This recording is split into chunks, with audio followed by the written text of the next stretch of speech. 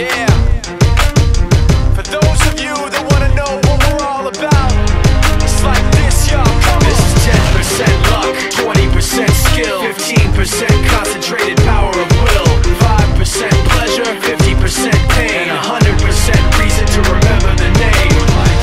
He doesn't need his name up in lights, he just wants to be heard, whether it's the beat or the mic. He feels so unlike everybody else, alone, in spite of the fact that some people still think that they know him. But fuck him, he knows the code. It's not about the salary, it's all about reality and making some noise, making a story, making sure his click stays up. That means when he puts it down, Tox picking it up. Let's go. Who the hell is he anyway? He never really talks much, never concerned with status, but still leaving him starstruck. Humble through opportunities given despite the fact that many misjudge him cause he makes a living from writing raps. Put it together himself, got a picture connects, never asking for someone's help or to get some respect. He's only focused on what he wrote, his will is beyond reach, and now it all unfolds, the skill of an artist. This is 20% skill, 80% fear, be 100% clear, cause Ryu was ill. Who would've thought he'd be the one that set the West in flames? And I heard him wreck it with the crystal method, name of the game. Came back, dropped Megadeth, took him to church. I like Bleach, man. Ryu had the stupidest verse, this dude is the truth. Now everybody giving them guest spots and stocks through the roof. I heard he fucking with that stock.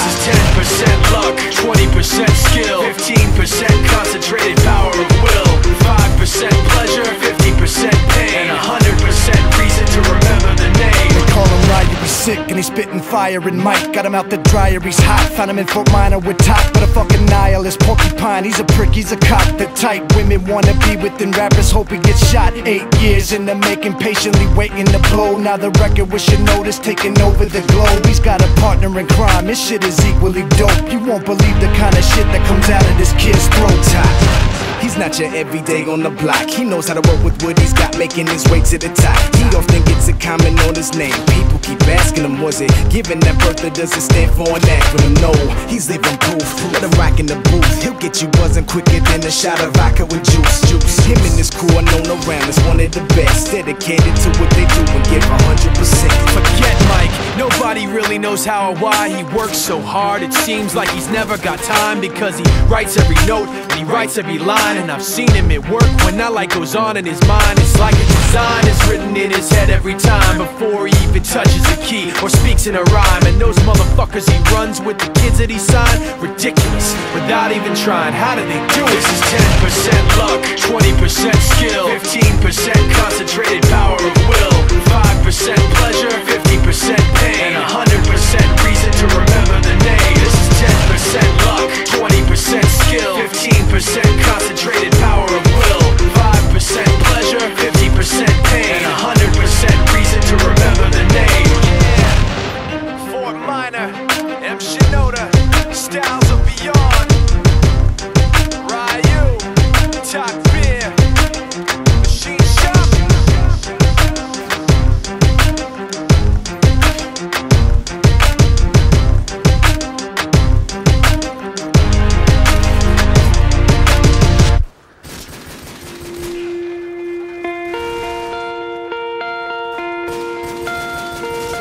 My father came from Japan in 1905. He was 15 when he immigrated from Japan. He worked until he was able to actually build a store. Let me tell you a story in the form of a dream. I don't know why I have to tell it, but I know what it means. Close your eyes, just picture the scene as I paint it for you. It was World War II when this man named Kenji woke up. Ken was not a soldier, he was just a man with a family who owned a store in LA. That day, he crawled out of bed like he always did, bacon and eggs with wife and kids. He lived on the second floor of a little store he ran. He moved to LA from Japan, they called him immigrant. In Japanese, he'd say he was called Issei. That meant first generation in the United States, when everybody was afraid of the Germans, afraid of the Japs, but most of all afraid of a homeland attack. And that morning, when Ken went out on the doormat, his world went black, cause right there, front page news, 3 weeks before 1942, Pearl Harbor's been bombed and the Japs are coming. Pictures of soldiers dying and running. Ken knew what it would lead to, just like he guessed. The president said the evil Japanese in our home country would be locked away. They gave Ken a couple of days to get his whole life packed in 2 bags.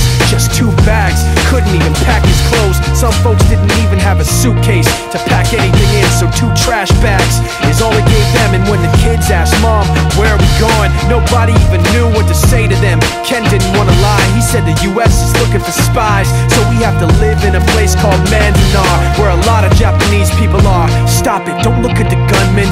You don't want to get the soldiers wondering if you're gonna run or not, cause if you run then you might get shot. Other than that, try not to think about it. Try not to worry about it being so crowded, but someday we'll get out. Someday, someday. As soon as war broke out, so the FBI came and they just come to the house and you have to come. All the Japanese have to go. They took Mr. Nii. People couldn't understand why they had to take him because he's an innocent laborer. So now they're in a town with soldiers surrounding them. Every day, every night, look down at them. From watchtowers up on the wall, Ken couldn't really hate them at all. They were just doing the job and he wasn't gonna make any problems. He had a little garden, vegetables and fruits that he gave to the troops in a basket his wife made. But in the back of his mind, he wanted his family's life saved. Prisoners of war in their own damn country, what for? And time passed in the prison town. He wondered if he'd live it down if and when they were free. The only way out was joining the army, and supposedly some men went out for the army, son.